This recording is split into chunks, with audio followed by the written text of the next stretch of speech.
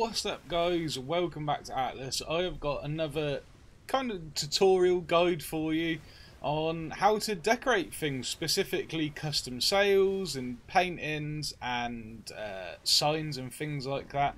So like this billboard over here for example, I'm going to show you how you can make things like this. And the custom sails. My ship's not here right now, so I can't show you one right now, but hopefully I've put one on screen somewhere of what I'm talking about. I've been asked a few times how I do this and if I could make a video on it, so yeah, that's what we're doing. So first thing is you need a paintbrush and some paint. Doesn't matter what paint it is, but just get a paintbrush, stick some paint on it, preferably like a neutral colour like black or something like that. Go to the sail you want to paint, so I'm going to use this large speed sail as an example. Go up to it, left click to bring up this menu, and you're not going to touch any of these. These are what change the colours of the mast and the actual sailcloths. For custom sails you want to leave them white, or how they are standard, or you want to paint them with the white paint just to make sure they're a nice white background for when you import the images, but you can just leave them blank and it'll work fine. Then what we're going to do is make sure you've got a paintbrush and some paint like this. You can just scroll your mouse wheel to zoom in and out. You can control left click to turn the image around. And all we're going to do is make an outline of the sails. I'm using the speed sail, one because it's one of the only ones here, although I've got an empty large handling, but the template for this is very strange and you'll see what I mean when we get to that part. But first things first, we're going to do an outline like I said. So I like to hold shift and paint so I get a nice thick edge. Let's just try and move this in a little bit and just go around the edge. It doesn't have to be that tidy, just make sure you get right on the edge there. And if you wanted to, you could just paint this entire thing, but just so I can show you very clearly in the programs once we come out of game, I'm just going to do the outside. But like I said, you could just paint this entire thing black. And there are actually some just erase that, control right click. Oh no, shift, there we go, shift for the thick one. There are actually some templates on the Discord server, so if you join my Discord, Moshman's Tavern, link's in the description below. And in the Atlas section, on the tabs on the side, you will find Atlas Tools, and in Atlas Tools there are some ready-made templates, or templates I've used already, or that I've saved. And you can just download them and use them. But if you're starting from scratch, this is what you do. So there we go. It's not tidy, but that's gonna be fine. So we've got the outline. All we're gonna do is click save. Call that what you want. Set. And that's that one done. Next, what we're gonna do is, just so I don't have to jump in and out of the game. Next, what we're gonna do is find a painting canvas. Like this one I've put up here ready with a little ledge for me to stand on. And this is the large canvas. It gives you the option to cycle through them, and you'll need to do a template for each one I believe. So this is the large canvas. And all we're going to do is swipe that and do the same again. Just going to go around the outside. Again, it don't have to be... Some of these are buggy. Like you can see, that's not actually painting. But we will sort that out. Let's get the majority of it done. Try and move it a little bit. There we go. Get the edges. And again, that looks terrible. It's not perfect, but we've got the outline. So we're going to save that. Large canvas LC. There we go. But you can see what you do. You go up to whatever it is that you want to put a painting on. I believe you can do this with canvases, sails, billboards, signs. So you can do it on these little signs. And I've actually got a template for them as well. I'm pretty sure that's it. But anything that you can paint like that, you can make a canvas. And obviously the other one you can do is yourself. But I'm not going to do it because it crashes the game.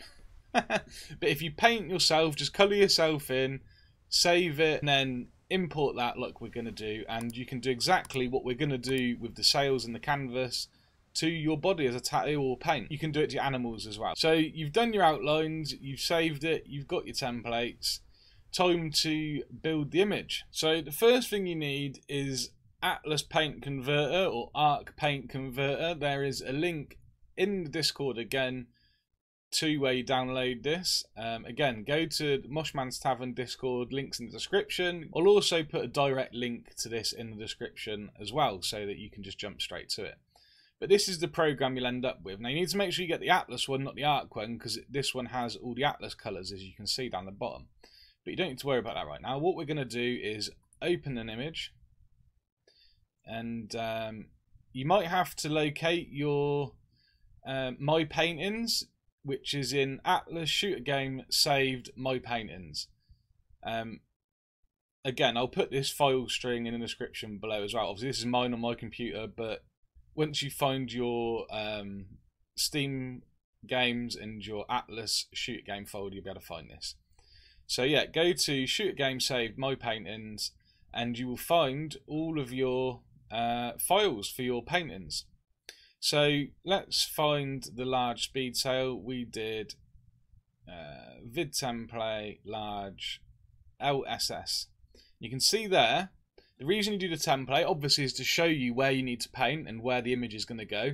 But also I find it very handy because it gives you the file extension. You need to get this file extension right when we upload the image into the game to make sure it goes where you want it to go. But we'll get to that later. So there you can see vid template LSS underscore sail triple underscore C underscore 15.pnt. So we want to convert this file. So we're going to open this, and you can see there the outline of the large speed sail. And this is what I was saying. It's very strange how the large speed sail is put together. It's on a square image and broken into 3 parts, and the game can place these where it needs to go. This is why you really need the template, especially for these.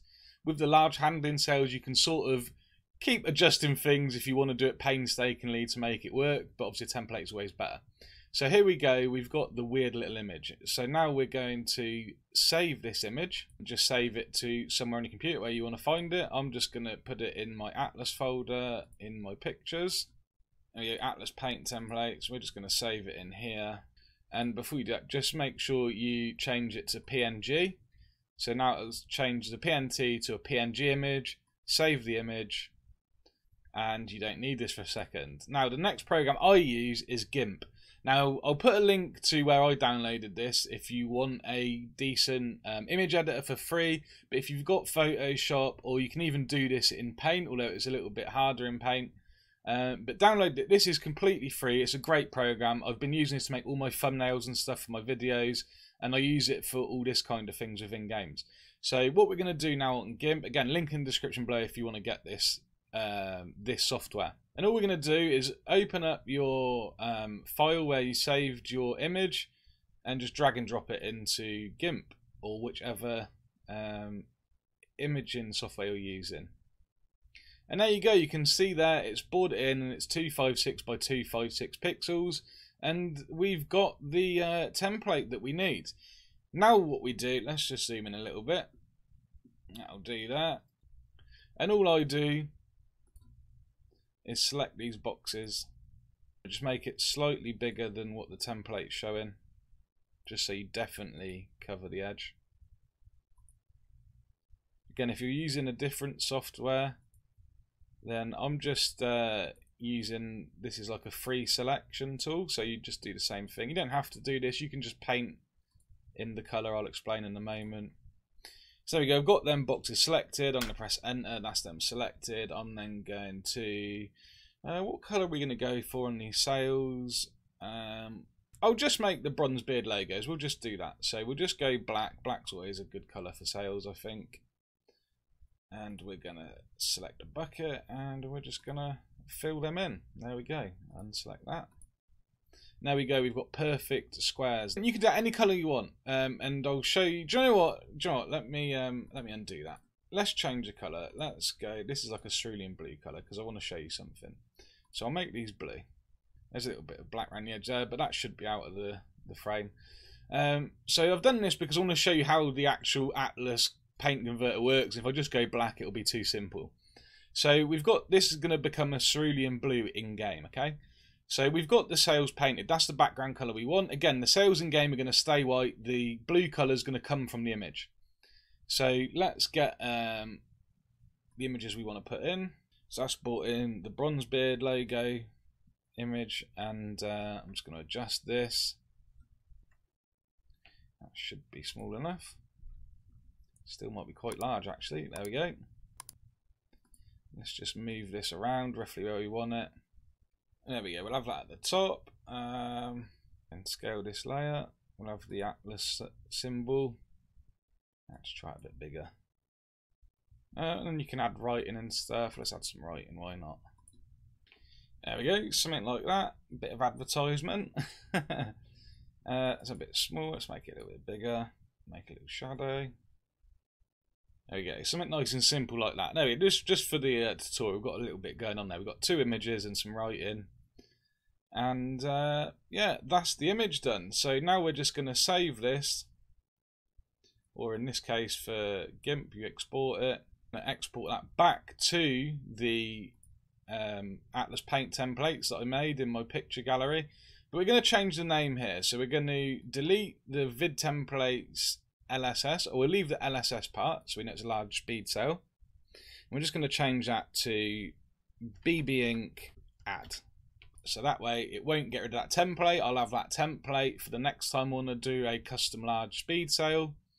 And we'll export the new one. Now what we're going to do is open back up the art converter, or Atlas converter, sorry, and we're going to open the image we just made, which you can see that is a PNG. Right, so here we go. We've got the image in the converter now, and all you're going to do is go through these colours, turning things on and off. And if you turn them off and nothing changes, you can leave them off, and you're just trying to reduce the amount of paints that's going to be required in game while keeping the image to its best quality. And depending on the quality of the image to begin with, and how much you scale it down, and how the image changes when you scale it down, is obviously going to affect the quality of the image on the sails or whatever you put them on in game. Most things are okay, but sometimes you do get images that just don't go how you want them. There you go. You can see when I turn cerulean off, that completely changes the background colour. So we definitely know we're going to get that cerulean blue that I'm after on the sails. So you won't need to paint the cerulean colour on sails because the image is going to put it on there for you. And there we go. I think that's about as close as we're going to get. So that's the image on the left, how it looks originally. This is what it's going to look like in game. Again, you can see there the details a bit lower, obviously, but it is what it is, and you can just keep playing around with it. And you can see there I've got rid of a lot of the paint, so we're only going to require so many of them. And I think that's the best I'm going to get this particular image. Again, it depends on like what image you're using, the quality of it, how much you scale it up and down, and all that kind of stuff as to how it's going to come out. And obviously as well, the other factor being what colours are within the image. But most things come out okay in the game. Even if they don't look that great here, they normally look better in game anyway. So keep that in mind. So the next thing we're going to do is obviously save this now into the game. So you're just going to click save. I use this so often, it's in my quick access, but go back to your paintings folder in your Atlas game folder. And then all we're going to do here is, you can already see there, the BB Ink add LSS sail template. We're going to change this to PNT, which it's already on actually. And we're just going to save. There we go, that's that one done. Right, so next thing, we're going to find that canvas. Vid template large canvas. We're going to open this one. Now you can see we've got the canvas. So now we're going to save this. We're going to convert it to a PNG. We're going to put this into our folder we made. And then we're going to drag and drop that in. And again, this is going to be 256, but you need this image that it imports. So again, we're going to select the outline and do exactly what we've done in the last one. Like that. This image has actually got a glow on it. I don't think it's going to work. We'll try. We'll see how it comes out. That'll do. We'll just go for that. See if we can get this to work. So we're going to export this again. Again, we're going to keep that last bit of the extension, and we're just going to change the front bit. Export. Back to the converter. There it is. Open. That's come out alright straight away, actually. The glows... So this is why I wanted to bring the glow, because glows are really weird in you can't get them to like go smoothly off, if you know what I mean. Like you can see that looks quite smooth as it dissipates. There's got like a hard line around the edge. It looks pretty cool. We'll go with it. Let's see if we can get it improved a little bit. So we'll just turn all them on and we'll go back through them again. Because that way you know you're going to get, like with all them on, that's the best you can get the image basically. And now as you turn things off, it might slightly improve, you might like smooth off the edges, etc. And again, you reduce the amount of paints required. There we go, that's about as best I can get it. It don't look that good, but maybe it'll look better in game. We'll see how it comes out, but you get the picture. This is how you edit the image to get it into game. So we'll just save that. Going back to MyPaintings, convert it to a PNG. And save. So there's the two images we've been working on, and yeah, we'll jump back in game.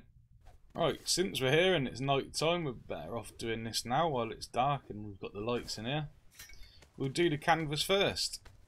So first things first, again, swipe the canvas. We're going to erase the painting to get rid of that border. Again, we don't want any paint on there, we just want it completely blank. Then we're going to load painting.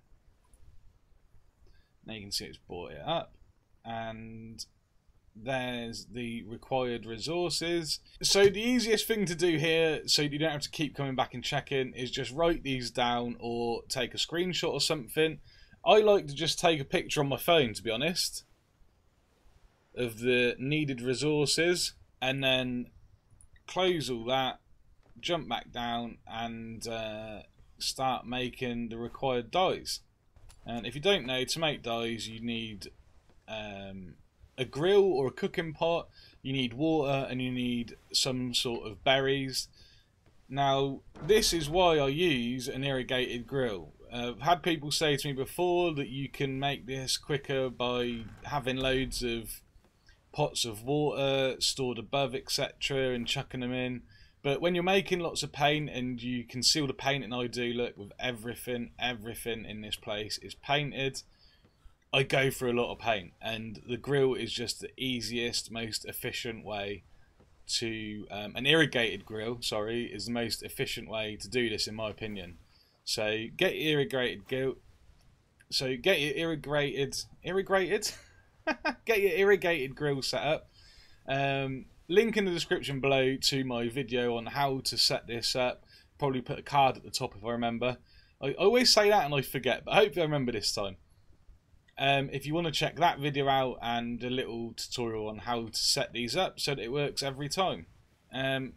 So yeah, open up your grill, chuck your berries in, and start crafting. Again, got my phone and I'm just going to go through the list. And I'll just go through the list of the paints that I require for this canvas and just get crafting them. And the search bar will be your friend when doing this. Okay, that should be all we need for the canvas. So then just go back up and start painting it. The other thing that I'll mention here is this uses so much paint when you start doing custom sales and paintings, etc. I have tried loading my entire action bar up with paintbrushes, so having 10 paintbrushes on there of all the different colours, but it'll still always only use the one paintbrush, so it's a bit annoying, but yeah, it is what it is. So there you go, we've got everything we need now, so there's no missing resources. That's the image we want, so you just, that's selected, just click the load painting again that's at the top, and it will start painting. It might take a while, so just leave it a minute or so.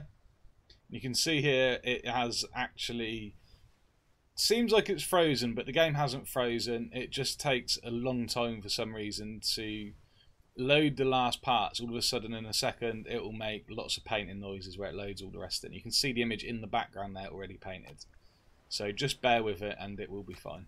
There we go, that's done. So you just close that, jump down there, and there's the image. See, that's come out much better than it looked like in the preview window of the Atlas converter.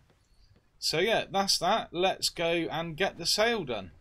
So again, make sure you delete the template if it's still on there. Click load paint, select the image you want, and that's the one we want. You can see there all the required paints that we need. Again, write them down or take a picture and then go make all the paints beforehand, and then let's load it on.